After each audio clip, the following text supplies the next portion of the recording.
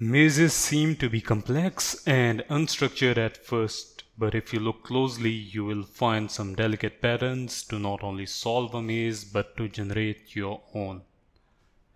This is my goal with this video series. We will generate, visualize, and solve mazes of different types while learning some intriguing algorithms and data structures. This video is about generating a square maze using Prim's algorithm. Prim's is an algorithm to find a minimum spanning tree from a weighted undirected graph. A minimum spanning tree is a subgraph that contains no cycles and minimum total weight.